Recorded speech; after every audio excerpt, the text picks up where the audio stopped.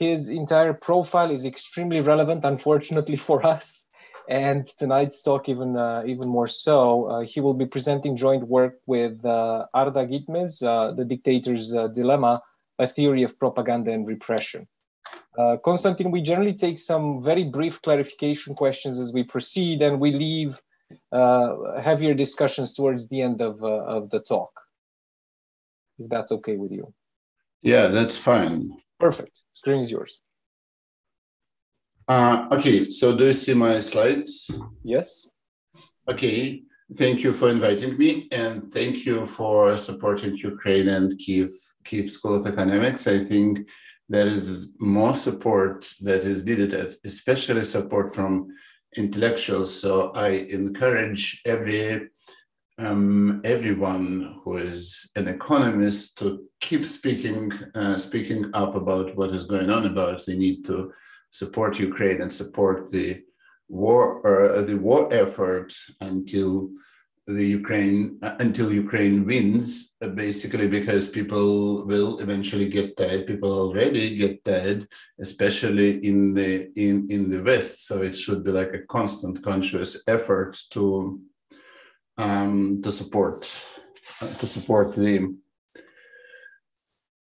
support Ukraine's efforts. Okay, so this is a theoretical paper called The Dictator's Dilemma, a theory of propaganda and repression. This is a joint work with Arda Gitmez from Bilkent. And the Dictator Dilemma is a not well-defined thing. It's a thing that a lot of people mean different things when talking about the dictator's dilemma. I will talk about the dilemma that every dictator faces, whether to engage into repression or to engage into information manipulation. I mean, these are two main tools in the arsenal of any autocratic regimes. It was there 2,000 years ago. It was there 1,000 years ago. Today, we see the most autocratic regimes in the world, the most autocratic regimes in Europe. They do mass repressions, they purge their citizens, they imprison citizens, they push citizens out of the country. Also, we see a lot of information manipulation and persuasion and all kind of censorship is going on. So, the first thing to know is that propaganda has always been a central element of totalitarian dictatorships. This was well studied, although in a sort of a different term. So back 70 years ago, the people who were studying totalitarian dictatorships they were speaking less about persuasion, they were speaking more about ideology. But basically, if we restate what they were writing in the modern term, we will get basically the same picture as we have today. Recently, there is a great book by Sergei Guriev and Dan Friedman that argues that today's dictators' propaganda is mostly about their level of competence rather than some ideological indoctrination. And one thing about this book by Guriev and Friedman and other arguments is that they argue in this book, in previous papers, that information is essentially a substitute for brutal repression. So one argument goes that back 70 years ago, there were totalitarian dictators, they were extremely cruel, they repressed people in mass, and now the dictators became so sophisticated that they actually manipulate information rather than just repress people. In fact, this idea that information is a substitute for brutal repression is very old. So back 500 years ago, the first classic of modern political economics, Niccolo Machiavelli, was writing that it's basically a choice between repressions, which instill fear, and propaganda, which makes you love the dictator. So it was a substitute then. So our main contribution in this paper is that we identify a mechanism through which propaganda is a complement to repression. And the basic intuition is actually quite straightforward. The basic intuition is that if you have heterogeneous attitudes toward the regime, toward the dictator in the society, and you could target your repressions, maybe imperfectly, but you could target your repressions, then you could change the distribution of attitudes in the society. And once you've changed the distribution of attitude, your persuasion of those who remain, who are not repressed, becomes more effective. So as a result, you have a natural complementarity. When repressions are easier, the propaganda is more heavily used. And in fact, one could see this thing going on right now in Russia or in Belarus, like in the last 2 or 3 years, both governments, both Lukashenko's government and Putin's government, they had to escalate their repressions, right? So they had to actually jail hundreds of opponents. They had to arrest tens of thousands of people. They had to introduce new laws. They introduce long jail terms for their opponents, and at the same time, they basically increased the amount of propaganda they're using. In fact, Konstantin, I have a very quick question here. So when we frame the problem in terms of changes in distribution of attitudes, is this in a sense that a larger share of the population is no longer so easily persuaded by the manipulation? Or is it that you have a more radical component that fights back more actively? Okay, we have the distribution of attitudes as given, right? So if you repress those who are the most vocal opponents, then you could basically feed more to the remaining part. Okay, so in a sense, the distribution of attitudes changes. It's not the attitudes of the people changes. Of themselves. Okay, many things. And then the other thing that was interesting, you said at some point we sort of modern dictators gave up on ideology and understood that they want to be seen as competent. So do we know what sort of motivates this, or maybe they coexist? Why? I would say that it's not. I would say that it's not about the dictators changing, switching from ideology towards persuasion that they're competent. It's in part the way we read what was going on, like we social scientists, right? So when they were saying that Stalin is the best scholar of all sciences, the genius, it was in Russian, the genius of all sciences, then the scholars of the time, they interpret this as in like ideology. So this is a kind of a worship, right? But now we think about the same thing as a persuading that he's actually more competent, I don't know, in managing sciences than other things. Understand. Thanks.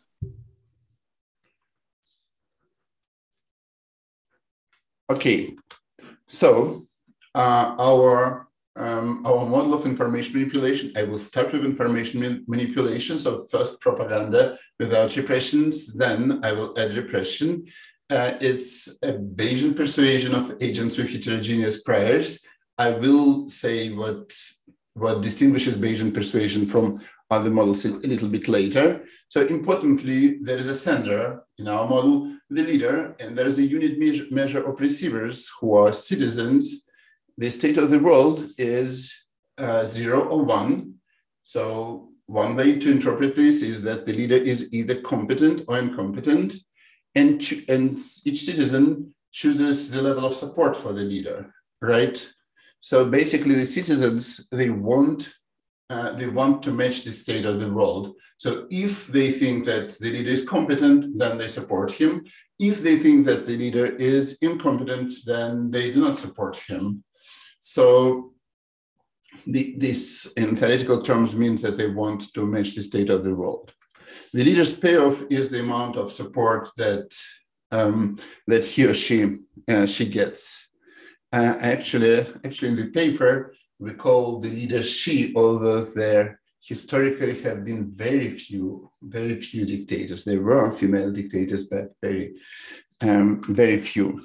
So one difference from the basic model of propaganda as Bayesian persuasions is that citizens in our model have heterogeneous priors, meaning there is a fraction who have a high prior that the leader is competent, and there is a fraction alpha that has a lower prior that the leader is competent. We call these fraction skeptics. So we will assume that the fraction of that the prior of people who think highly of the dictator is still less than one half.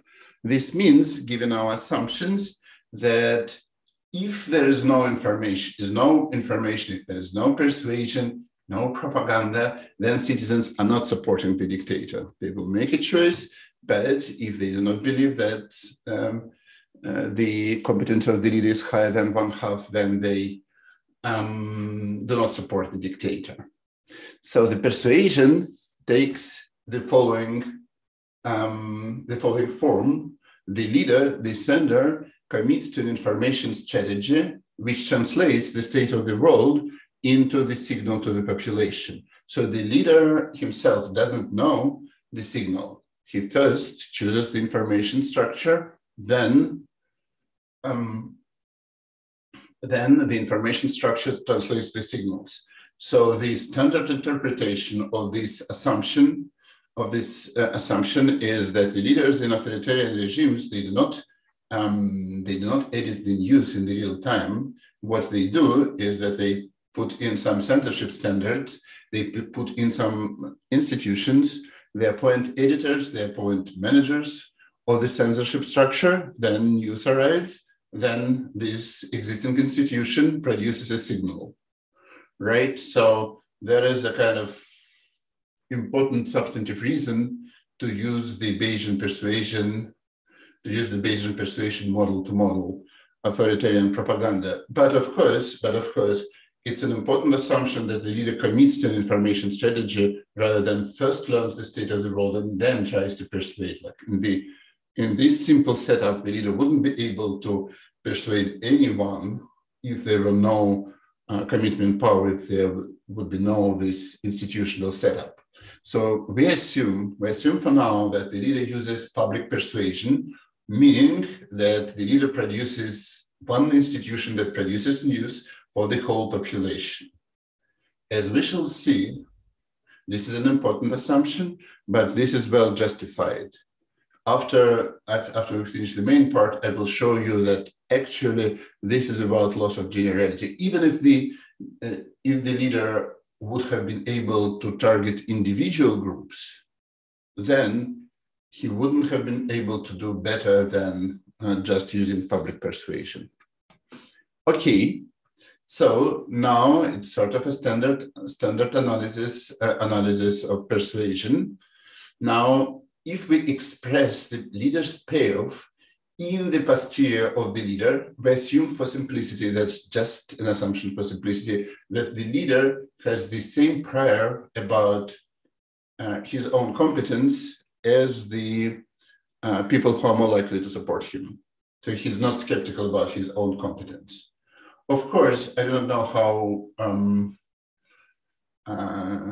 whether people in economic theory know this, but of course, like in applied theory, when we talk about authoritarian regimes, when we talk about leaders' competence, we do not mean that this is something like a trait which exists for the duration of his tenure. We assume that that competence is something which is relevant to the current moment. For example, there is a war, and then this is the first war that citizens encounter during this dictator's tenure. So they do not know whether he's competent or incompetent to manage this war or the natural disaster or other kind of problems. So then it becomes natural that the leader actually doesn't know his own competence himself, right? So this, you could think about this competence as a parameter, something that is not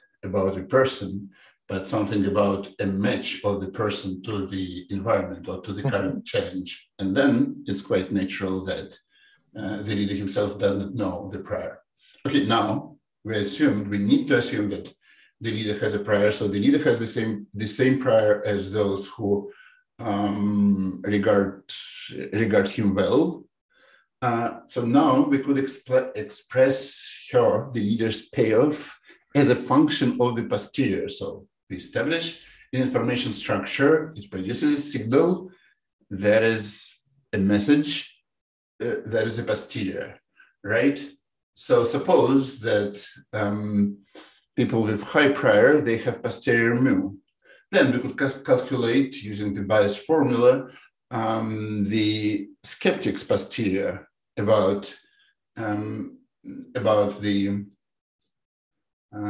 the leader's competence. We could calculate it, a straightforward calculation. It was derived in a paper by Alonso and Camara. This is the first formula derived in this paper. So it's on the screen.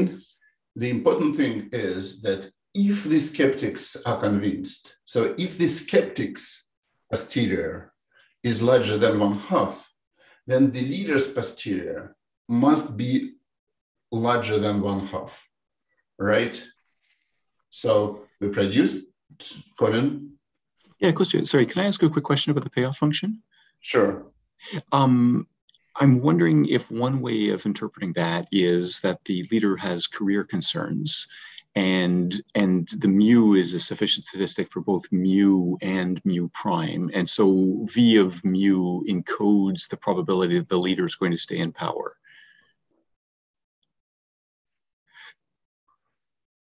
Okay. I mean, we do not model explicitly what happens with the leader if the support is low. Presumably, this is something bad that happens to the leader. So, like in our model, the leader just maximizes her support, right? So her payoff is in terms of people who will eventually choose the high level of support, right? Yes, but that mu can also include the mu prime, given that mu prime is a deterministic function of mu. So this can be interpreted, depending on your choice of the V function, this can be interpreted as a probability of remaining in power or something like that. Right. Okay, right. Good. Yep. In a sense, Okay. The payoff depends on mu, because mu is a function and actually summary statistics about the institution, like about the choice of the signal.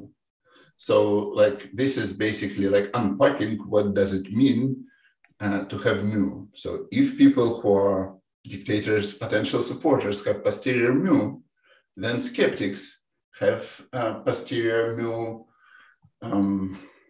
prime, right? And this posterior is lower than mu, which means that if the skeptics are persuaded, then those who are more supportive, they're sort of over-persuaded, right?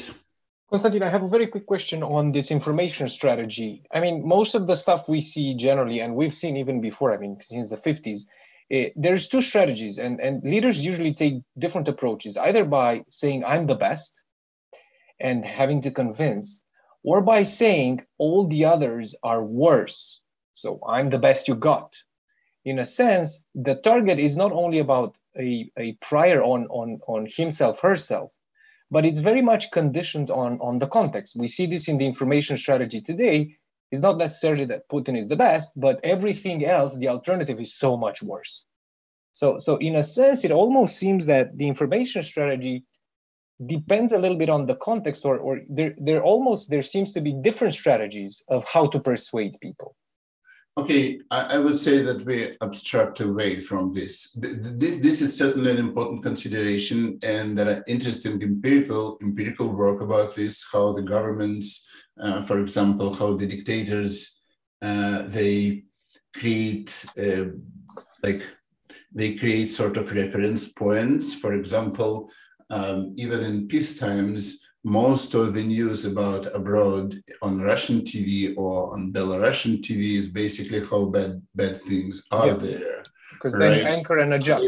This is basically creating a reference point in which our leader looks competent relative to what is going on there. That's correct, but we do not I mean, our model is too parsimonious to Okay, okay, thanks. Okay, so now, basically, that's what I've already explained. So if we have convinced skeptics that the probability that the leader is competent, so there is a reason to support the leader, then this means that others, the non-skeptics, they're actually more than sufficiently convinced, right? And then the value function, as Colin correctly anticipated, is a function of mu. If mu is between 0 and 1/2, then no one is persuaded. If V of mu is between 1/2 and a certain threshold, which is up on the screen, then only non-skeptics are persuaded. Finally, if mu is high enough, then everyone is persuaded. Okay, so the leader's value as a function of the posterior. And we could see the two different cases. We see the situation in which there are a lot of skeptics, and we see a situation in which there are only few skeptics. And the thing is that you do not need to read much from these pictures, but basically the message is that there are many skeptics, then you need to take them into account. And the optimal strategy is to persuade them. And if the amount of skeptics is low, then the optimal strategy is to ignore them, right? There is a general result by Kyiv and Genskov in their 2011 paper on Bayesian persuasion that the best thing that persuader could do, that the sender could do in these circumstances, is to achieve the expected payoff on the concave closure of the value function of the sender. So the concave closure in these two cases, the high amount of skeptics and low amount of skeptics, looks differently. So basically the message of this picture is that you need to address different, you need to choose different strategy. If there are a lot of skeptics, you persuade them and the others are over-persuaded. If there is small number of skeptics, the share of skeptics is small, then you ignore them, and then you do the minimum persuasion for the non-skeptics. Okay. So one simple result, again, it follows from a general theorem in Kyiv and Genskov. It also a straightforward exercise. You could calculate, you could prove it directly that the optimal policy, the optimal propaganda policy in this case contains two messages, 0 or 1. And under the optimal policy, if the real state of the world is that the leader is competent, then the institution reports that the leader is indeed competent. But if the leader is incompetent, so the state of the world is 0, then it makes sense with some probability to report that the leader is competent, right? So this is already well known, and this is extremely natural. So basically, if you're in an authoritarian regime and you produce a media which always lie, then nobody is going to read this media because there is no interest in reading this media. There is no gain from reading this media. If you have a media that always tell the truth, then there is no propaganda value in this media. You do not persuade people.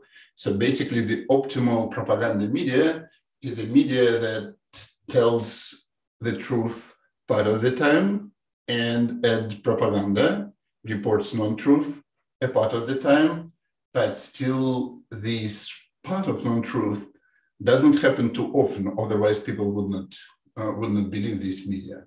So that is the optimal level of propaganda. And in this case, in this model, when there are two different groups of the population, the optimal level is either the one which is optimal for the non-skeptics, if the number of skeptics is low, so they're ignored, or it's the level which is optimal for skeptics. And then in this case, the non-skeptics are over-persuaded. Okay, now this is... Can I just, you're modeling this as a one-shot game. Yeah. So when you talk about learning not to trust the propaganda, that's all reduced form. Right. Okay, Yeah, gotcha. that's true. But I need to say that that when I say that this mechanism is optimal, then if there is like one action and there is all kind of information back and forth between the initial situation and the final action, then this mechanism is optimal among all possible mechanisms. So whatever is the communication protocol, be it Crawford, Sobel, Milgram, Roberts, whatever, like whatever is the number of stages of information exchange, anything, this still is the optimal from the sender perspective. So it does the maximum persuasion. This is one theoretical advantage of Bayesian persuasion, that this is theoretically the mechanism that produces the largest amount of persuasion. You could prove formally, and it's in the appendix of Community and Genskov paper, that you cannot do more. Whatever is, even if you engage in some information exchange, if you release information sequentially, you cannot do more than this mechanism, than these circumstances. Okay, now let's add repression. So before the leader engages in propaganda, she has a chance to do repressions. Basically, the leader observes an informative label of receiver's priors. So it's informative, meaning that you are labeled skeptic. This means that there is at least probability 1/2 that you are a skeptic. It's not misleading. This is without loss of generality, because if it would be like informative in the sense that if you're labeled skeptic, you're more likely to be non-skeptic, then just rename the labels and you will have this situation. So then, now that everyone has a label, and you could think of the probability that the label is correct, raw as, I don't know, the quality of the secret police or the parameter of ethnic cleavages, if the conflict is over ethnicity or something, but this is basically a parameter that reflects the dictator's quality of information about whether the person is skeptical about his competence, her competence or not. Okay, so then the dictator chooses how much people to repress, basically the share of people in each group meaning label, not meaning the true identity, because the labels is what the dictator observes. And then there is a cost associated with repressions, because basically we assume that repressing is costly. It's costly in terms of the foregone output, foregone potential soldiers, everything. So when the repressed citizens are purged, the remaining share is what matters for the dictator. So the dictator cares about the support among the remaining share and the cost of repressions. Okay, now the key mechanism here is that repression, according to the labels, when it's the optimal choice by the dictator, changes the distribution of opinions. Colin, are you raising your hand? I think that was what I was about to ask. So the repression does two things. It takes people out of the distribution in the first place, and so it changes the V of mu, but then it also changes the distribution of opinions. Okay, like here, the leader is not constrained in the choice. I mean, the leader cares about the cost of repression, but the leader could choose any share of skeptics and non-skeptics to be repressed, right? So ex ante, it might not change the distribution of opinions, right? If you choose the same share of both Oh, I see. But it's not that arresting Navalny causes other citizens to change their views. It's just that it takes him out of the population. But if you decided to arrest Navalny supporters, then the share of Navalny support in the remaining group of the population becomes lower, right? Okay. So there isn't a demonstration effect. It isn't that I decide to stay quiet as a result of other people being repressed. No, okay, understood. Of course, there is a demonstration effect. I think it will be much harder or much more harder to model the demonstration effect. But I agree with you that potentially a better model would incorporate the demonstration effect of repressions. And obviously, then repressions could backfire. Actually, there are models in which repressions backfire. Konstantin, I have a very quick question here. So you mentioned optimality before in terms of information manipulation. Once we bring repression in, isn't this a little bit, in a sense, a matrix of 2 by 2, where the dictator chooses cost, which is total cost, meaning the part related to manipulation and the part related to repression, and then maximizes payoff based on the share of these two costs? Because generally repression comes with its own manipulation, and manipulation comes with its own repression. Why would you think that repression comes with own manipulation? Because, well, for example, just what Colin said before, you arrest Navalny, but you have to engage in information manipulation and say something bad about Navalny or something fake about Navalny or whatever. So you're trying to tell them, no, he's not right, he's a foreign agent, whatever was said, right? I would say that what you just told me, it sort of relies on people being fooled about this, right?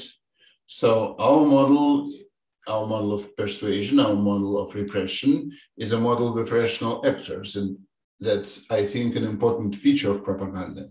I mean, when I was a kid in the Soviet Union, I knew that the newspapers are heavily censored. I was not fooled about that, right? So basically, you're right that in our model, people do distinguish the information manipulation mechanism and the repression mechanism. Understood. Right? Okay, then let me ask differently. If you think of it as a sequential game, does it make sense optimally to manipulate a T plus 1, then the marginal benefits of manipulation start to decrease, and then you introduce repression, and then you go back to information manipulation at T plus 4, for example? Because they tend to alternate in a sense. I don't know if this is part of, maybe it's completely out there, but I feel like these two elements are integrated. Okay, in our model, the attitude of anyone, the prior, it doesn't change because of the people are repressed. So the only thing that changes is that when you acquire new information, your expectations change. You have a posterior instead of a prior. Okay. Right? So it sort of does not matter whether you do this sequentially or not. Understood. Thanks. So I have a question, Konstantin. I don't know if, could you hear me? Yep. Okay, great. So if I understand correctly, part of the discussion that just happened, then when I am repressing, right, I'm basically taking a chunk of the population out and I'm changing the distribution of who's remaining, right? Right. And of course, if there are no costs to repression, then I could just repress my way to a majority, because the repression is not affecting the beliefs of the people who are supporters. Is that correct? Right. Yeah. So when you talk about these strategies being complements, I'm assuming there has to be some cost going on. So maybe I just missed it. Is that because if there are no costs, like, okay, I could just repress my way to majority. I don't need the persuasion. There is a cost. There is a cost of repression. Okay, then I okay. No, there is just a cost. It's a linear cost in terms of the share of people being repressed. That's perhaps the simplest possible assumption. Okay. And are the, because what I was thinking about where the complementarity intuitively would come from is that the costs of I could repress, I could persuade, and the more I repress, I would expect that the kind of marginal cost of persuasion relative to the marginal cost of extra repression should be lower. Is that what's going on here? I'm just trying to wrap my head around the intuition. I think what you said is sort of correct in a sense, right? So basically, like when the share of skeptics is low, right? Like the optimal thing is to ignore them. So if you first repress to the situation in which the share of skeptics is low, then you ignore them in persuasion, and in a sense, then the persuasion has lower cost for you. Okay, it seems like a persuade the remaining people more. Right. So it seems like to drive a simple example of the complementarity story, it would be nice to see an example where if I'm only allowed to persuade, I'm not going to get my way. If I'm only allowed to repress, I'm not going to get my way. But if you let me use both of them, I will actually be able to get my way. Does that sound like a reasonable way to try to show this? Right. In a sense, like the thing is that the historical examples, they typically could be interpreted alongside so many dimensions that there is always something that is interpretable in the way you want. So I would think that what's going on now, like since 2019 in Russia and since August 2020 in Belarus, it sort of confirms our results, because for years, actually for decades, these regimes, they were spending an enormous amount of money on information manipulation, but they were relatively not very repressive. So the number of arrests per year were in low hundreds each year, which is small for the regimes with such a low political accountability. This was a low level of repression. But when situation got worse, it basically stopped working. So like in August 2020 in Belarus, like the full control over all the information sources was not sufficient. And they, just to keep Lukashenko in power, they had to arrest now thousands of people, put in jail hundreds of people, giving them long terms, pushing out of the country tens of thousands of people. So I would say, yes, you see this, that information manipulation worked, and then at some point it stopped working unless there is a real repression, meaning purging people. Okay, thanks. Okay. So now the general formula, if the leader chooses the following repression strategy, chooses two parameters: what share of people labeled skeptics and people labeled non-skeptics should be purged, then the expected remaining share of skeptics is given by this formula. We could calculate the leader's payoff as a function of the share of skeptics. Then we prove a straightforward lemma. Someone could say that this is obvious. We still prove it, is that it never makes sense to repress those who are most supportive. So we have only two types of the people, but if we would have had more types, a distribution of types, the result will be still true. It does not make sense to repress those who have the highest priors, right? They will be whatever information structure you choose whatever propaganda apparatus is constructed, they will be they will have the highest posterior after information manipulation. So if you would have not persuaded them, then everyone else wouldn't been persuaded. So it never makes sense to repress these people. Okay, then about skeptics, given our extremely simple assumption about the cost of repression, that this is just a linear function of the share of skeptics, the proposition is that there is a threshold such that if the cost of repressions is lower than this threshold, you basically repress everyone who is labeled skeptics. Not every skeptic, but everyone who is labeled skeptic. And if the cost is high enough, then you do not repress skeptics, right? Then we could put all of our results about information manipulation and repression together. It will be is that if the number of skeptics is high and the cost of repressions is low, then you repress the skeptics and do the maximum propaganda on the rest. If the number of skeptics is low, then you just ignore them, then you do not need to do the repression.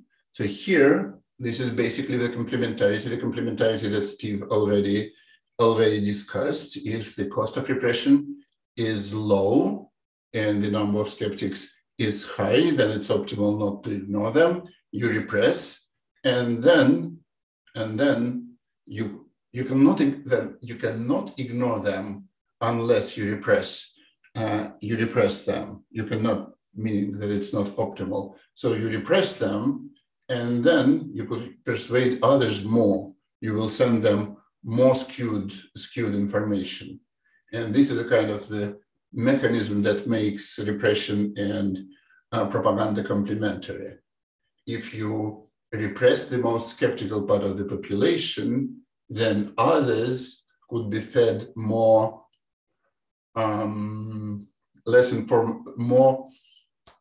persuasive information, right? The signal will be tilted more against them.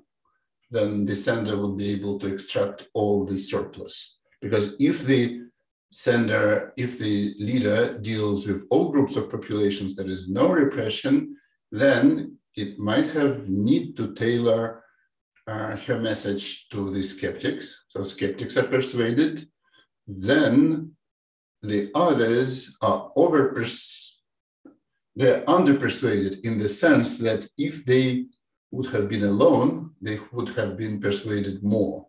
They would have produced support more often, more support and expectation.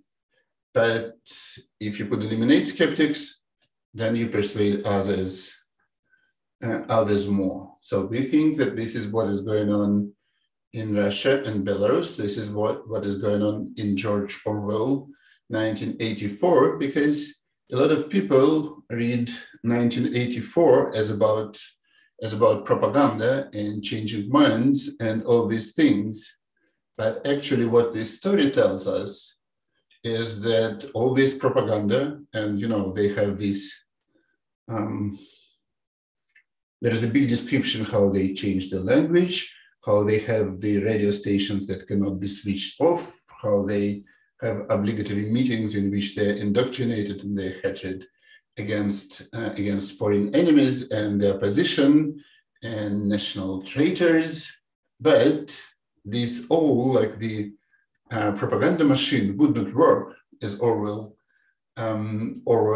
demonstrates, if it was not for just brutal repressions. Everyone is tortured, and unless they're tortured in the most horrible ways, then they are actually not persuaded, although they exposed to this whole information machine.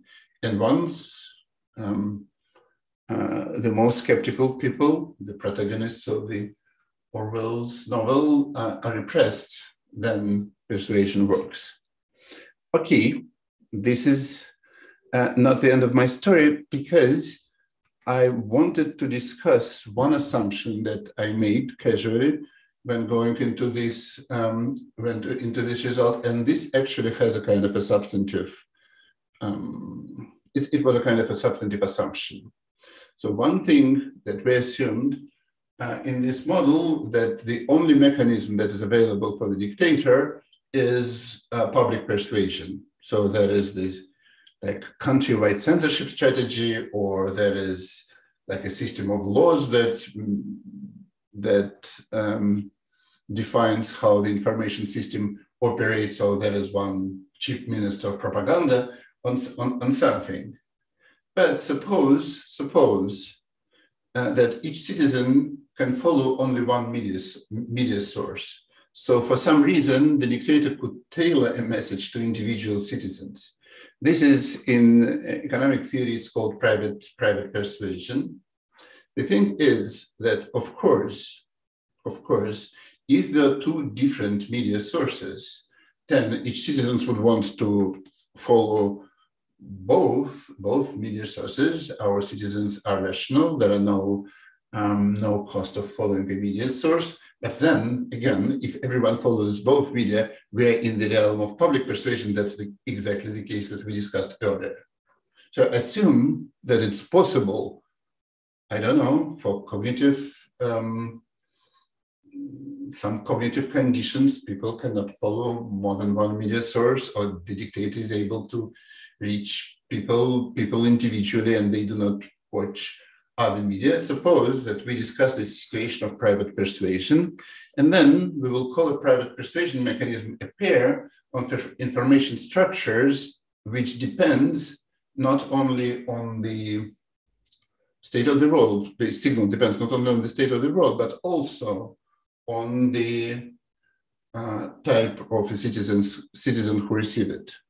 Since we have only two types of citizens, of course, now our private persuasion mechanism needs to be a pair of information structures. We do not need more than two. Then we could calculate the expected payoff of a citizen, right? It's just straightforward exercise. And then we say that private persuasion mechanism is incentive compatible if each citizen has incentives to follow the source that targeted to her. So we had two types of citizens with high priors and with low priors, the skeptics.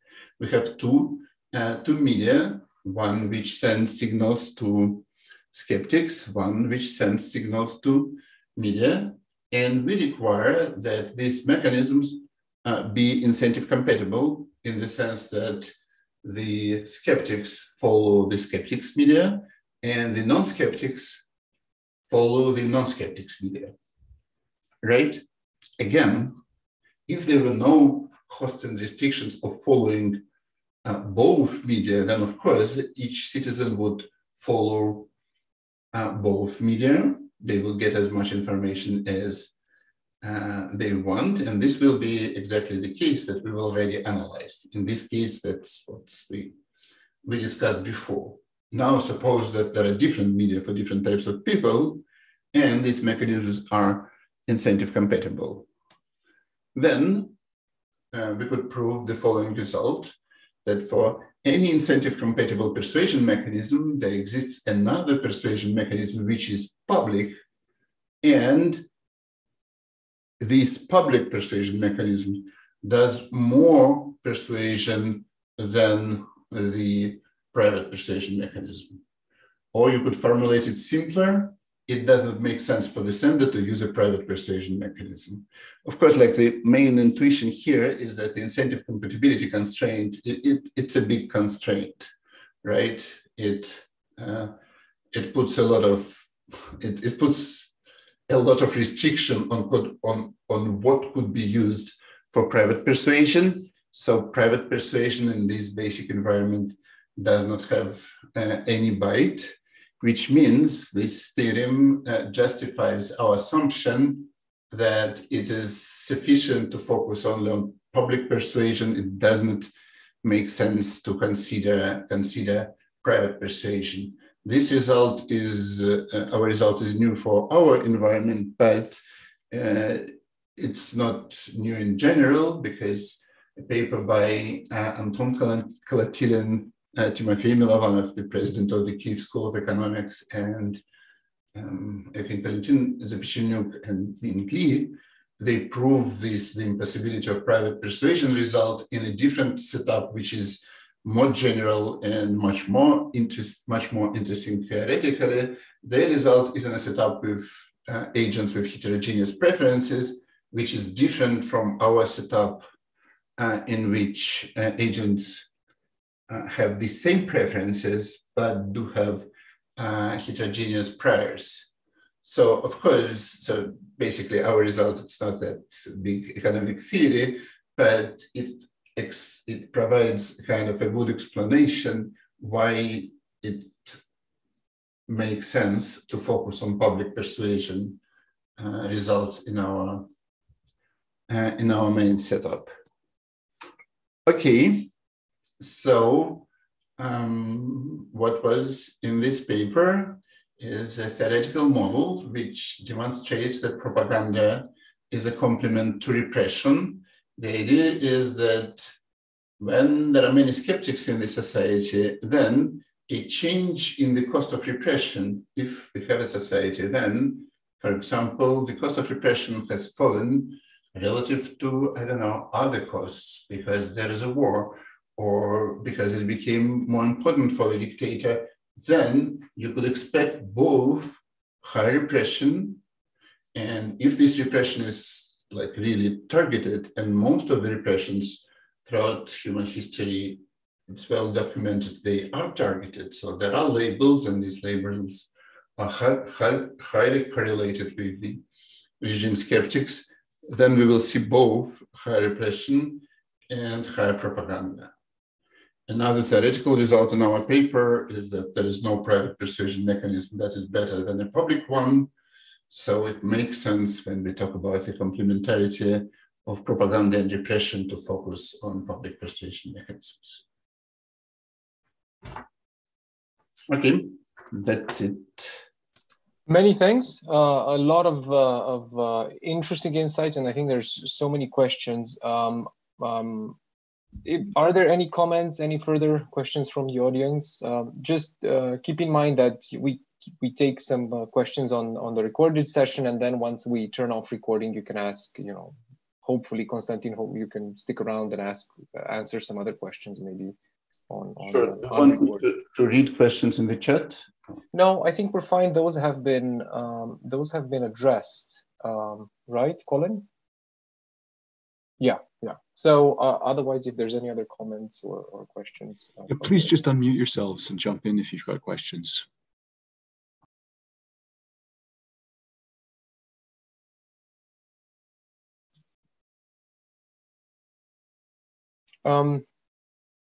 So then perhaps, Colin, shall we just turn off recording and we can just, you know, yeah, let me ask, can I ask a quick question, Kostya? Sure. Suppose we wanted to take this to data somehow. I mean, what would be, I mean, what would be a good case? I mean, have you tried doing that? Is that something of interest? I mean, the story makes perfect sense that you tell, and so I guess I would just like to see what happens.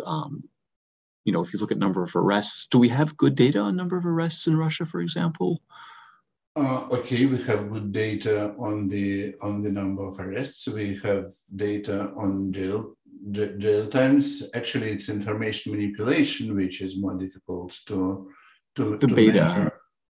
But I think to make an empirical statement that there is both massive increase in propaganda accompanied by a massive increase in political repressions over 3 years, there is like overwhelming evidence of this. Like there are more arrests in any major city. There is more money spent on information manipulation.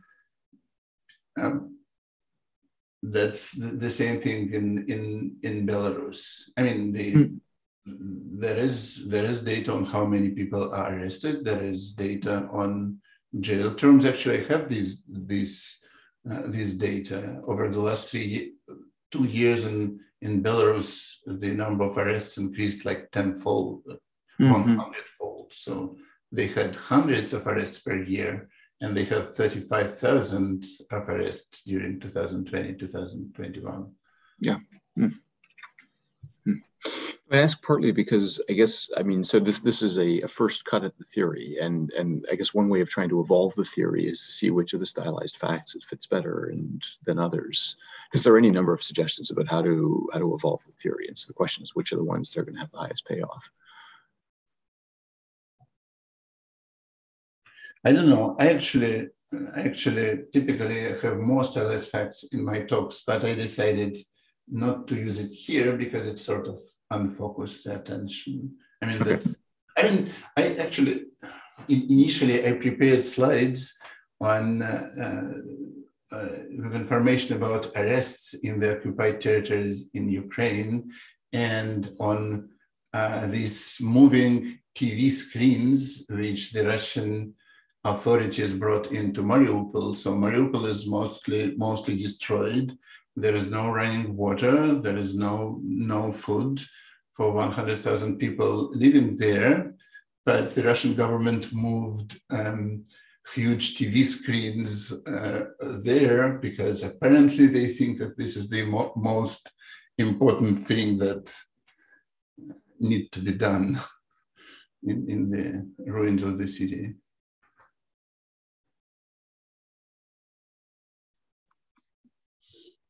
Thank you. I will stop recording now and stop live streaming. But Kostya, if you could stick around for a bit longer for an informal discussion, that would be great. And I invite anyone here as well. I'm glad to see so many of you out. So this is your chance to fire all the questions you have at Kostya. Thank you very much again for speaking. Sure.